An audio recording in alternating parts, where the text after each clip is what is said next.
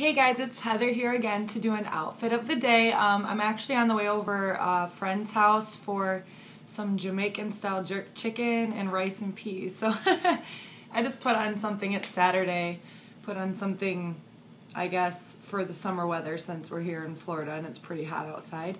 To get started, I have my Tiffany heart tag earrings on, my Tiffany dog tag heart necklace,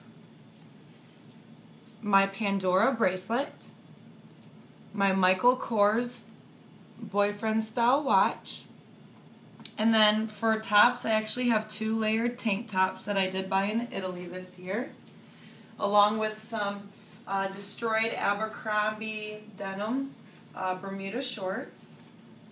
I do have my Damier Ebene belt on.